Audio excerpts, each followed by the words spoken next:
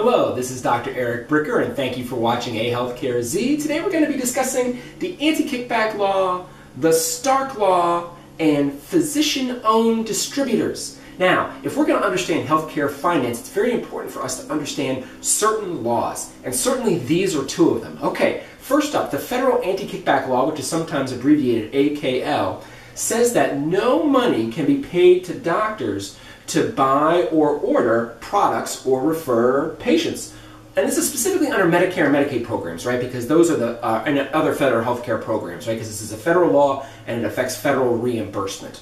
Okay, now an example of this would be like a drug company cannot outright pay a doctor to prescribe a medication because, of course, the doctor is supposed to do what is in the best interest of the patient and what the medical literature and the scientific evidence show, not necessarily what they're getting paid to do. So you would not want to create that bias or that conflict of interest. Okay, next up, we have the Stark Law, where a doctor cannot refer a patient to a hospital if they have a financial relationship with that hospital. So for example, a hospital cannot pay a doctor for referrals.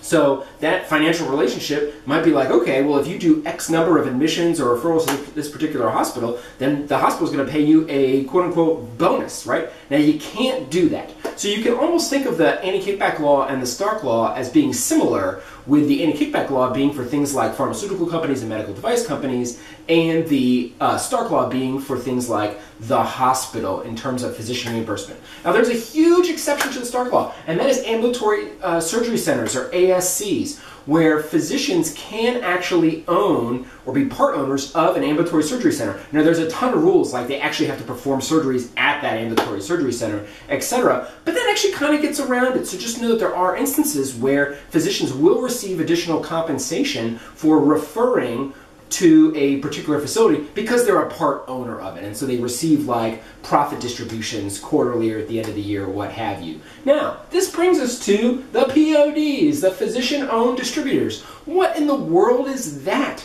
So I'm going to, believe it or not, there's actually a middleman that is a reseller, most typically of like surgical implants, like screws for spinal surgeries or other implants for spinal surgeries, and I drew a little diagram here where like the manufacturer of said implant or screw will sell the screw or implant to a POD, to a physician-owned distributor. That physician-owned distributor will then turn around and sell that same device or implant to the hospital. Now, I put some fictitious dollar amounts here. So let's say the POD buys it from the manufacturer for $1,000, and then they in turn sell it for $1,500 to the hospital. Well, they then keep the $500, or 50% of, or a third, I should say, of what the overall sale price was to the hospital. Now, here's the problem. The doctor, the surgeon himself, says to the hospital, hey, I need this particular type of screw or implant from this particular POD, and that doctor is a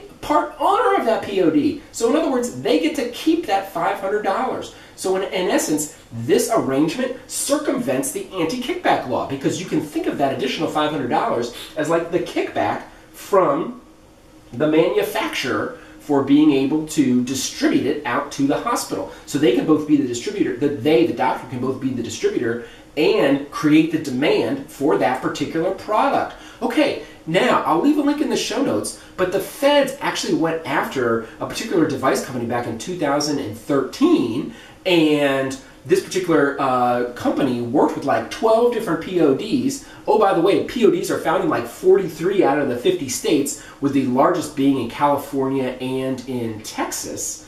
Now, you would think, okay, that's 2013, that was a while ago. Well, it turns out that just in March of this year, 2019, Senator Grassley from Iowa wrote a letter to the Department of Health and Human Services, which of course administers CMS and Medicare, and says, so I hear that these PODs are still an issue, and they still might be allowing physicians to get around the Anti-Kickback Law.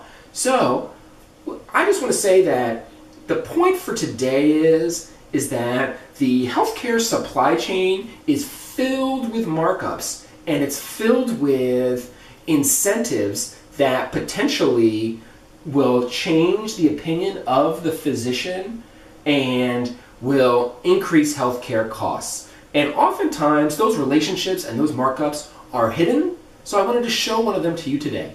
and thank you for watching AHealthcareZ.